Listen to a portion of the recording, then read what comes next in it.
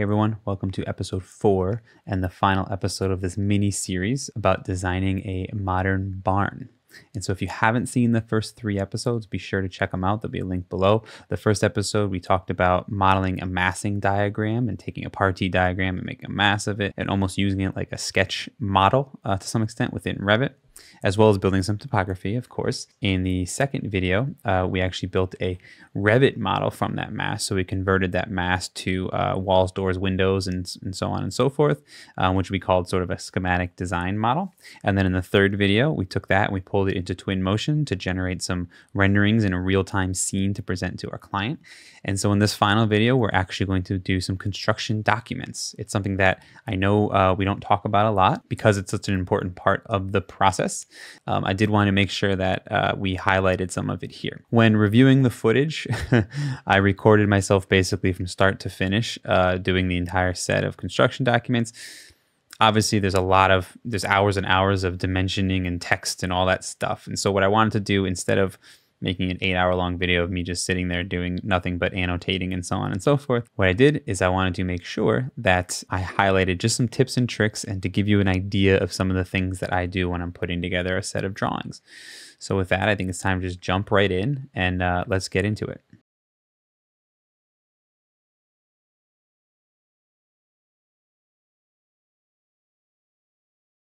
So you'll see we're in a floor plan view here.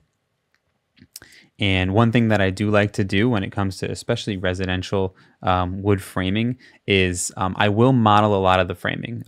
In this project, I didn't do all of the framing, but I did quite a bit of it.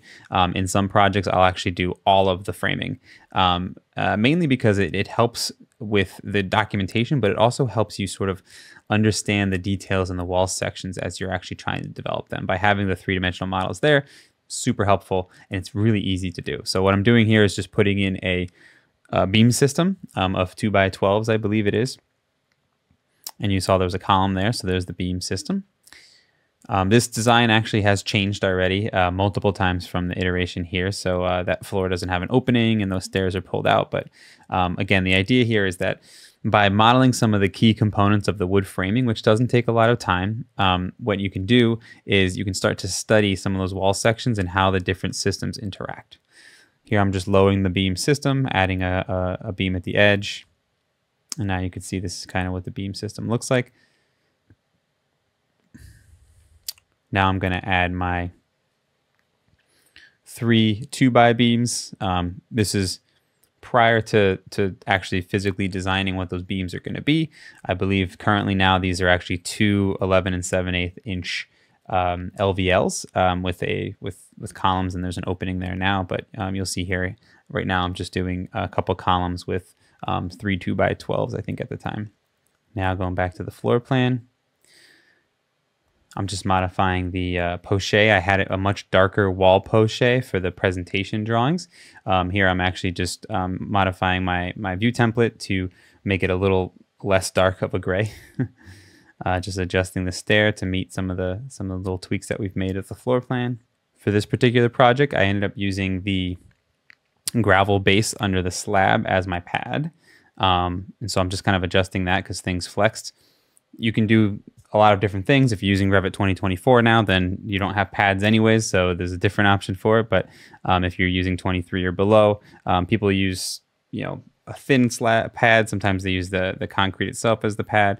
A lot of times I like to use the crushed stone as my pad, especially on a slab on grade project. And so here I'm just kind of adjusting that. Now you can see there it is cutting into it. The slab's haunched over the edge of the wall. Here is a really cool tip. This is a generic, or a family that I made that you can see shows it's a bracket above. And what I'm doing here is I'm just using the line weight tool and selecting the whole family and showing overhead. I really wanted that to show below just because of the reference to it. And so by doing that, the other thing I'm doing here is I'm doing an underlay of the level above, and I'm using the overhead line work. So I'm using the line work tool and I'm selecting the roof. So when you do an underlay, you can actually select the edges, turn the underlay off, and then you can actually see those lines. And what's great about that is if you modify that roof, it's actually the edge of the physical roof above, so it will update with it. So instead of actually drafting detail items and detail lines to represent the roof above, this is a great tip. So it's turn on the underlay of the level above so you can see the roofs. Use the line weight tool or line work, which is LW on the keyboard, to click the edges. And then you can actually see them in your floor plan below, but they're actually representative of the 3D object above. And now here I'm just going to zip through a whole bunch of dimensioning. Some tips for dimensioning that I like to say is less about Revit and more about just construction, which is when you're dimensioning a project, just think about if you were out there trying to lay it out. So if I had to go out and build this by myself, no discussion with anyone else, do I have enough information to actually lay out the project? And so that's usually what I keep in mind when I'm doing dimensioning. Obviously with Revit, it's great. You can use continuous strings, which is super helpful. And you can see I'm just kind of hitting certain dimensions here. Going upstairs, just adding some text notes, just to explain open to below, adding some dimensions. So same idea here. You can see I turned on the roof above, so I'm on the second floor using underlay. I'm using the line work tool, which is LW, and I'm clicking the edges of the roof. And then when I turn off the underlay, that line work, the overhead lines, the dash actually remains. And remember, it's the actual edge of the roof, so it will update if the roof updates.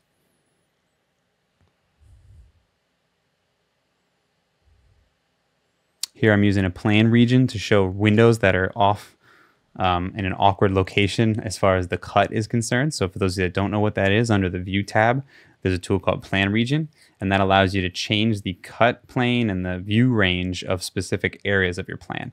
So in this case, for example, the windows were at an awkward location where it wouldn't make sense to change the cut plane to meet the windows, and so I'm using the Plan Region to actually make it so you can see the windows. Another idea using the line work tool is if you want to show the walls below in a roof plan, for example. What I'm doing here is I just went to a wireframe, so I just converted my view to wireframe real fast. I'm using the line work tool to, again, pick the edges of my walls below. And then I'm just turning it back to hidden line, and then the line work, the dashed lines actually show. Adding a couple ceilings in the ceiling plan here. Just doing a quick gypsum board ceiling. So again, the sections make sense, but also if I needed it for quantities and so on and so forth, as well as the graphics of the ceiling plan, of course. So there's my gypsum ceiling. All right, now we're going to start looking at the building sections here. Depending on how I do this, I may do a call out from a building section like I'm doing here for the wall section, or I may just draw a wall section in floor plan view. I kind of like having the reference, especially for a small scale residential like this, the reference of the building sections and then the wall section on the same page. And so that's kind of what I did here. And you can see I'm pulling out the wall section. As I mentioned before, a lot of times I'll actually model even the sill plates and sometimes even the studs and so on and so forth, depending on the project. Here I did not do the wall framing modeling, and so I'm actually using detail items. You'll notice in my template, I already have all of these things good to go. If you're interested in checking out the template, by the way, check out the link below. As a community member in the BIM After Dark community, you have access to my residential template as well as a sample file, which is awesome. Throwing in some insulation here. The key that I want you to take away from wall sections, as I'm doing a lot of annotating over it, the one thing you'll notice is the model stays on, okay? I will always leave the model on, and I will use as much of the model as I can for the wall section. Yes, graphically, you may want to hide and move things and so on and so forth, but no matter what, please, whatever you do, leave the model on. Okay, the importance of the coordination between your wall section and the three-dimensional model elements moving and adjusting is invaluable. Okay, so please, whatever you do, don't click the display model. Don't ever flip that to do not see model or do not show model. What I'm doing here is I'm just grabbing a whole bunch of two-dimensional graphic information from another project that just makes sense on this one here. I know a lot of people will ask about tags and keynotes and fancy detailing and so on and so forth. And I do have some of that built into certain templates and certain uses. For these one-off residential projects, it's just not worth it sometimes to implement those type of systems for me personally. I am not at all saying that keynotes and smart details are not a great way to go. Just for me personally, this is what it is right now. Is we've got detail items as well as simple text. Obviously, I'm going to use as many detail items and smart families as possible. But you can see what I'm doing here is just taking notes and examples from a similar project and just pulling them over, because why not, right? It's especially if it's just 2D information. But you'll notice that the slab, the the crushed stone, the wall, the footing, the actual foundation wall, the walls above, the floors, the roof, all of that stuff are model elements, okay? So even though I'm drafting on top of model elements, I'm leaving them on and they're part of the detail. That's so important because let's say this building moved 2 feet or the floor shifted in 2 inches because of a design change or something like that. Guess what? Your detail's wrong. Here's a perfect example. The footing was too deep for some reason as I was going along. So what did I do? I modified the walls, the wall footings, and noticed that right away I could tell I needed to update my detail, right? If this was just an all 2-dimensional wall section and I modified the wall, the exterior, the foundation wall to be, 2 feet less, for example, that wall section wouldn't have reflected it. Yeah, I have to know and go back to it, but you get the idea. Why not take advantage of the fact that we're using this tool called BIM and the fact that it updates everywhere, right? Just cleaning up some text notes. Now it's time to pull some more notes at the next floor level, which has some strapping notes and some header notes and so on and so forth. That again, they're pretty uniform as far as 2x balloon stick framing, whatever you want to call it. And so I'm just going to pull those over. So remember what you're looking at there. The studs are not modeled, but the walls there. The flooring is actually all modeled, so I didn't have to put those as detail items in there. So you have this nice balance between detail items and 3-dimensional models. At this stage of the project, just the upper mezzanine level was an insulated box. It's different now, but that's kind of what I wanted to make known here, is that we have sort of an insulated box above, and the whole garage itself was not insulated. Throwing in some hurricane clips, and then all the notes for the roof. Some more notes. We got some nice strapping and hurricane clip notes and all that good stuff that we need around here. I'm just cleaning up the edge of the roof here. Again, using the 3D model. So this is the 3D model you're seeing for the edges here. And finally, we're going to check out the structural sheet where I'm just verifying all the foundation dimensions, adding a couple generic notes that I usually use for for typical residential structures. And then I'm just flipping through all the sheets to make sure they look good. So you can see here's the whole set of sheets. And then I'll print that thing to PDF. And we've got ourselves a set of drawings.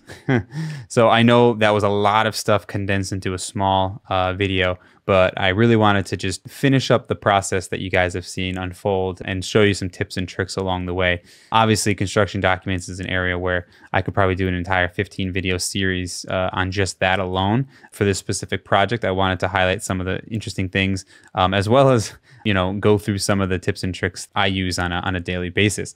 The other thing I should mention to you guys is it's kind of interesting. If you've never done this before, I mean, it's potentially worth it. If you record yourself working and then go back and watch some of the things you do, it's really interesting.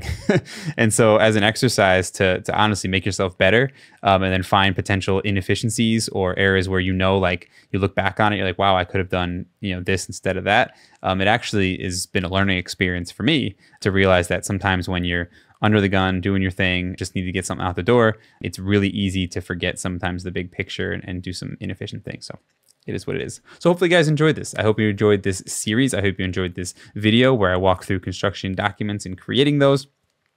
Thank you for following along on this little series. If you really enjoyed it, make sure you subscribe to the channel. Thank you to Autodesk for supporting it. And if you want to continue the conversation as well as check out the template and sample files and all of that from this particular series and all of my series and tutorials, head on over to community.bimafterdark.com and I'll see you over there. So with that, I want to bid you guys adieu. Cheers. See you soon.